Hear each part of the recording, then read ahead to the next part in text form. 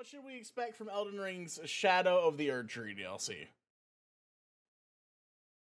Yeah, so this is going to be a video about one image that appears in one tweet that simply tells us that Elden Ring's DLC is coming. And I'm going to try and make this a good video because, yes, I am going to present some truly unhinged speculation about the contents of the DLC, but most importantly, this is actually the perfect excuse to discuss a few things that we haven't. I'm waiting for your Sekiro one. On this channel. My video is a lore goat. Yeah, I watch a lot of those videos. Mysterious origins are clearly being teased here, and I also want to talk about. Is that Lady Godiva? No, that is that's a dude, and that's Miquella. I'm like 80% sure that is Miquella writing Torrent. I'm pretty sure this is a prequel. Side of the Erdtree, which is absolutely a huge part of the lore already. So my goal in this video, even if my predictions are wrong, is to at least gear you up with some knowledge about the game's lore that you can take with you no matter where the DLC actually takes us. And my other goal with this video is to let you know that my art book is currently 10% off for a limited time. First and foremost, let's talk about who is riding Torrent in this image, because out of everything I talk about in this video, this is the thing that I'm most certain of. Now, at first, when I saw this, my mind went immediately to it being Queen Marika, because of that braided golden hair. From stuff that's always been kind of strange with time, I think Sekiro having parts in the past, but your arm and gear is from the future. Yeah, I mean, true. I mean, it could be that this is Miquella from the past in the future. Who knows? But this is definitely Miquella from the past. It has to be, right? Because isn't Miquella like all distorted now? All repped and corrupted from, what's his name, Mohg? And and he has Torrent. Remember, Torrent was originally owned by Miquella, and so were the Spirit Bell. And the things you got from, what's her fucking face? Ranni. They were all from Miquella, right? So, it makes sense. Also riding Torrent sitting in a side saddle manner, which was historically a way for a woman to sit on horseback with dignity. I know Miquella has eternal youth, but weren't they corrupted by Mohg? Like, they're all distorted and corrupted inside the little, like, blood seed thing, correct? The character is also wearing a similarly placed upper armband, so while it's definitely possible that this could be a young Marika, I still think that that's nowhere near as likely as the alternative I'm about to suggest, which is that this person is Miquella, who was one of Marika's many demigod children. So item descriptions and dialogue all refer to Miquella as a he. However, Miquella does have the feminine side to match the person riding Torrent in this image. I mean, like, also we have to consider the idea that Miquella might be both. Right? Just how Queen Marika is also Redegon. Miquella could have two sides. Just like their parent. Have a feminine alter ego called Saint Trina. If any of this is news to you, then I recommend you go and watch my recent 47-minute long lore video on Miquella that explains so much about their character. But in that video I talked about all the known statues of Miquella, which feature them in a long garb that actually cuts off at the elbow, and looking back, this is the exact same garb that this character is wearing. What's more, the hair here, while it is braided, like Marika's, it's also long and flowing, and just the style is identical to Miquella's, as you can clearly see. Oh, you've seen this video already? Cinematic. Marika's hair, by contrast, is always symbolically depicted as two standalone braids, and not to mention, depictions of Marika are always of her in full womanhood, but this figure is meek and they're childlike by comparison. So, in my eyes, this is definitely Miquella, who was cursed to eternal childhood. Also, in regards to the tweet, it does say, "Rise tarnished and let us walk a new path together," which kind of reminds me of what I said in the recent Miquella video, where I speculated a lot about how Miquella's intent might be to plant a new world order, and perhaps to walk a new path. So if we are correctly assuming that this is Miquella, then we can also finally start to unravel the mystery surrounding Torrent, your spectral steed.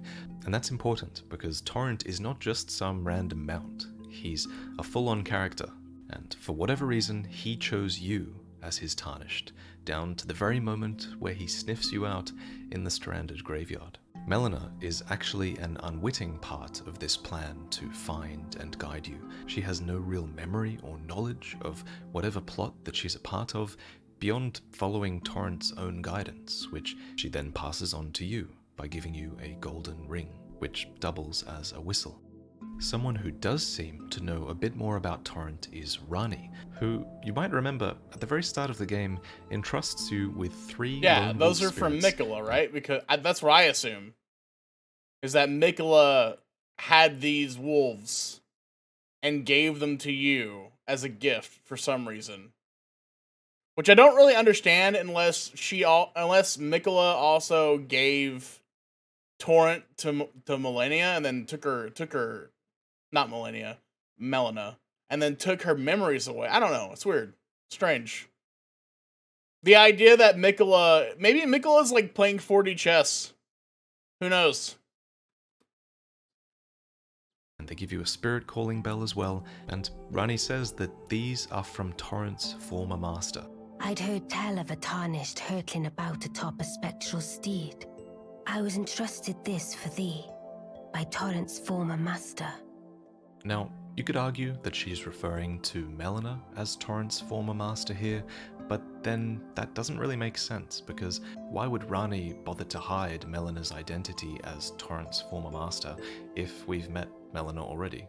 So I think that Torrent's former master is surely some other third Miquella, party. for sure. Someone who is clearly very in tune with spirits, considering Torrent is himself a spirit, and considering the spirit calling bell and the 3 lone wolves are all from the same person. Speaking of the 3 wolf spirits, there's actually a relief in Farum Azula that depicts 3 wolves crowded around a small, slight figure. I mean, whoever owned Torrent would have also... That's like the writing on the board, right? I mean, that's it. I mean, that's pretty clear. Owned the 3 wolf spirits, so I've always wondered if this image was depicting Torrent's former master.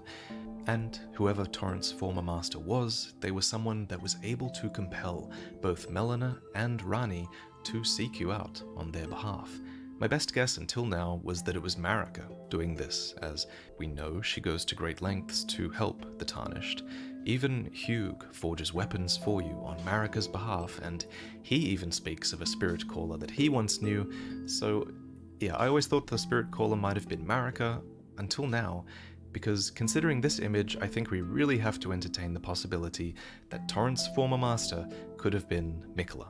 As you may know, Miquella had a famous ability to compel the affection and loyalty of others, so it's also very easy to think then that Ranni, Melina, Torrent, and even Hugh might have intervened to assist you on Miquella's behalf. Miquella was also a talented craftsman who might have crafted the golden spectral steed whistle ring. Anyway, for now this is just all speculation, but at the very least, I think we are getting closer to learning about Torrent's former master here, for sure. And finally, what's with the dark Erdtree in the distance? This is the last thing I want to discuss because this is the thing I think you can be the least sure So of. I thought that this was after the ending of the game. That's what I assumed. But then again, like, what ending would this be for the Erdtree? The only ending I can think of that, like, hurts the Erdtree or devastates it, really, is the one where you give up Torrent, and become the Chaos entity, or whatever his name is. That's the only one I can think of. The other ones don't really kill the tree. They change its color, but the tree's still alive. So, I don't know what this would be unless this is like a prequel. I'm kind of just going to throw a lot of theories at the wall and see if anything sticks, but it's a really fascinating concept. So, Yeah, this Frenzied tree is, Flame whatever's ending. happened to this Erdtree, Well, I thought it's the weeping Frenzied gold. Flame ending, right? That's what my initial thought was, but, like, it doesn't look like the Frenzied Flame ending. it looks like two smaller versions of the Erd Tree. Because the Erd Tree itself is like huge. It's like twice. I mean, obviously perspective. Maybe we're not close enough to be like looking at this, but it looks like two trees. But the lady on the horse, it's a guy. The guy on the horse is the tarnished as the Elden Lord. What? What? I don't understand that line of thought.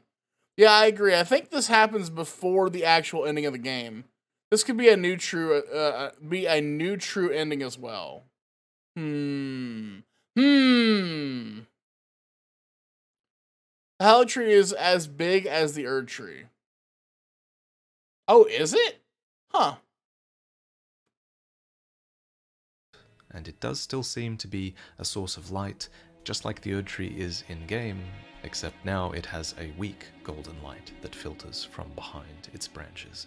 At first, I thought it might be Miquella's Halig Tree, which does seem to it does in actually. a similar manner.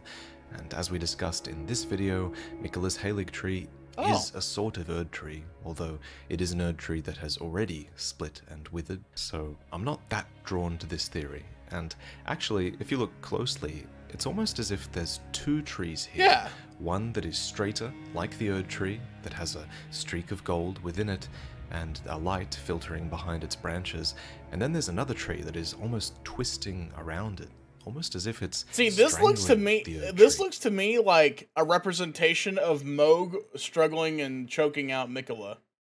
That's how I interpret this. Is that Mohg is absorbing Miquella, and this is a representation of it. And literally could be sapping the vitality from it. The only entity that I'd think would be capable of this, in the current game at least, would be Godwyn's Black Deathroot. This would certainly explain the color of the trees, the strangling behavior, and the sort of black falling decay that they have. And if Miquella is part of this DLC, then I wore a dress through like 90% of the game. Part of things as well, considering how the person on the horse is most definitely Miquella, though. It's not even that. I don't think it's even a consideration. It's definitely Miquella. Histories are, but of course this is all just one line of speculation. You can go down so many. You can also try to think about when this event might occur, and I feel like you can make valid arguments for and against it being in almost every time period. If it's in the past, that explains Miquella's healthy state and Torrent being unsaddled by you, but then it doesn't explain the state of the Erd Tree. And if it's in the future, then it might suggest that this takes place after you become Elden Lord. But then, what if I chose the Frenzy ending? I feel like if they want to make sure to like stay continuity-wise and not make there be like a correct ending for the game, which I think that like not having a correct ending for the game makes it kind of cool, because then like everyone's choices mattered in some way. If they want to like skirt that, this has to be a prequel. Otherwise, they're going to be infringing on everyone's choices, which I don't think they want to do. I don't think they want that to happen. Torrent from you. Shouldn't Miquella's future be with Mohg? And then there's the theory that this could be some sort of alternate reality altogether. Now, alternate reality is cool, because like, isn't there like, and you can correct me on this on your game if you want, but isn't the Erd Tree connected to like thousands of different like places, different realms, different versions of the world? It's kind of like Nordrassil, or not Nordrassil, Yggdrasil. It's like a tree that connects all realities.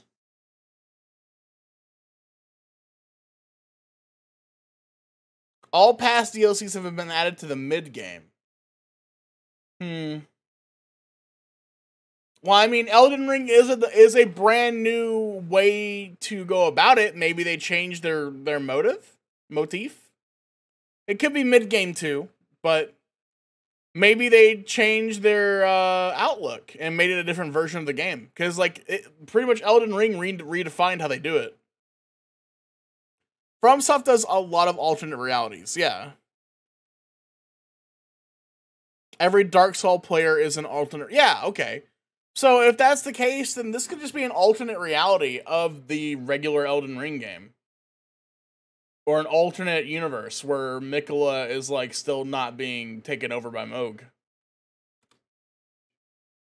Present or future, and I quite like this idea, considering Miquella has a whole storyline where they also exist. I'm gonna say it now, and we can come back and talk about this later whenever it gets closer, but, like, I'm gonna say now that I think the DLC will be a new game. Like, I think that you will actually go into Elden Ring, and it'll say, do you want to play the DLC? And it'll be a brand new, different version of the game. Not like a full-fledged game, but it'll be a full brand new version. Who knows? That's just a theory.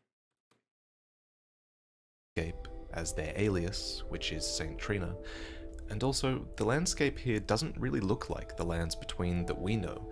The mountains seem too low, the wheat field seems too vast, so what if this is some sort of spirit realm?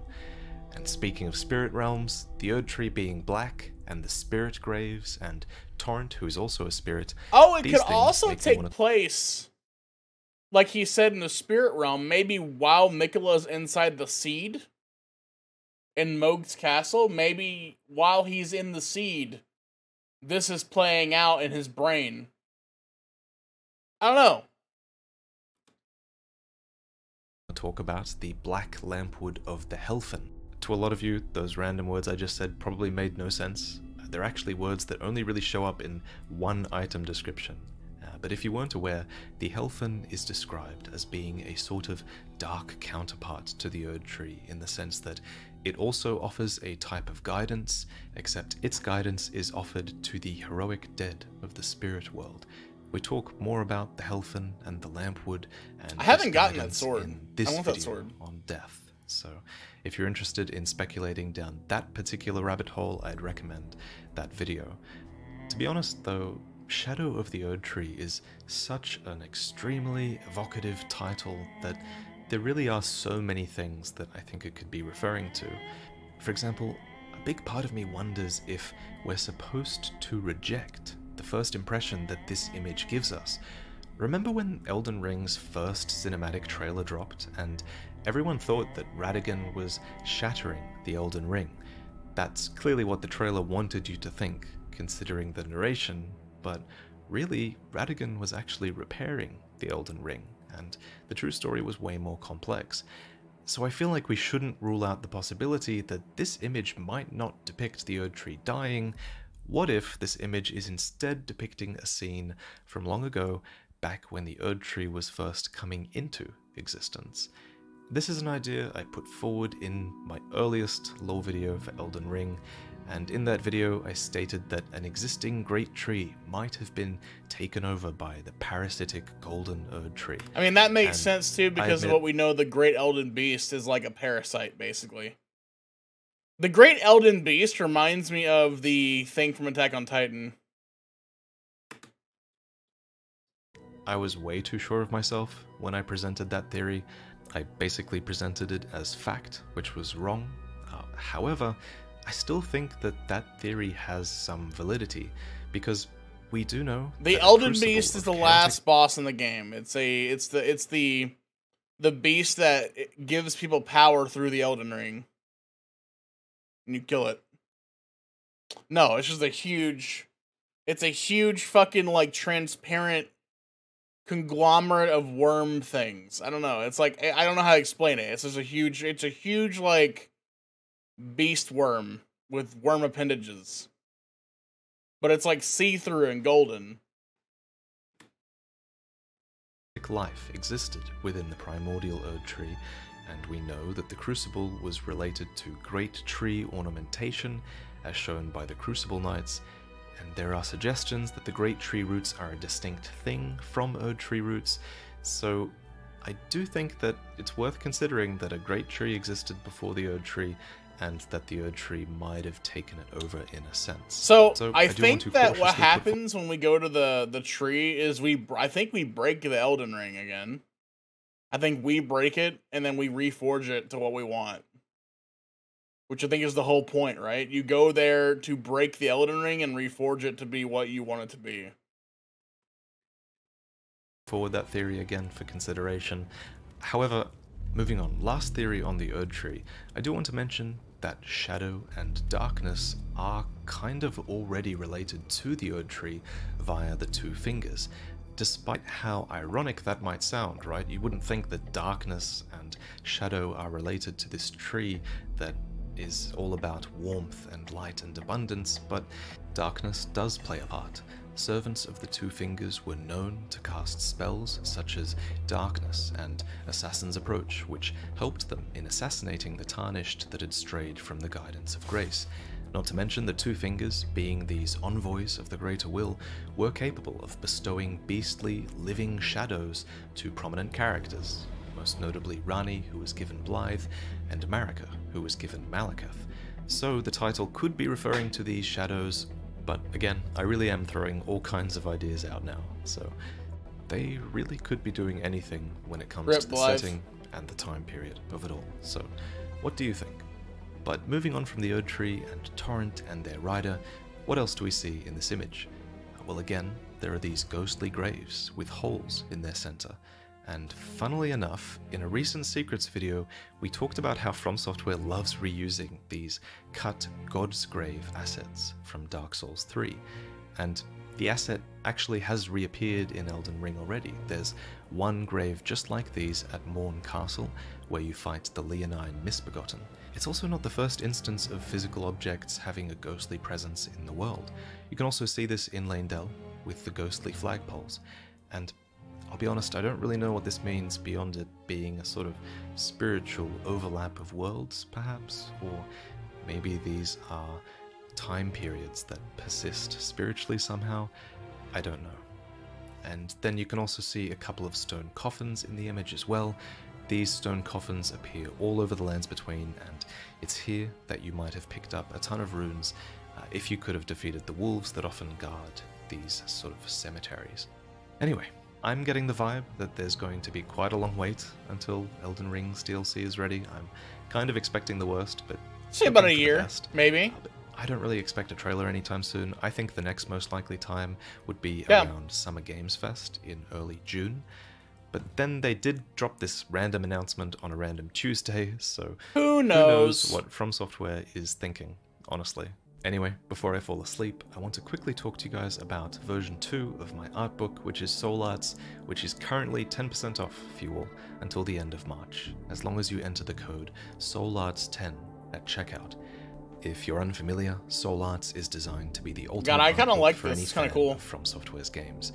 It enshrines the hard work of over 100 artists and tells unique stories that are inspired by these games. The book is split into 5 chapters, and each asks a question. Sekiro What if Bloodborne 2 was real?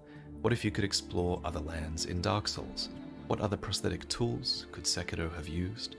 What is beyond the broken 6th that's so of cool. Demon Souls? And what did we think Elden Ring would be back when we knew nothing? I wonder how much that costs. If you bought during the Kickstarter, you would have received version 1 of Soul Arts, which is still gorgeous, with glossy pages and deep blacks and colors that look amazing in optimal lighting conditions. But version 2 uses a thicker, more matte paper that brings a few more details out of the darkness and makes for a slightly easier reading experience. But I love it's art, the same dude. book in the end, even if it is a little bit thicker. And again, it's 10% off for a very limited time, so make use of that by using the discount link in the description while you can. Cool. But thank you, as always, for watching.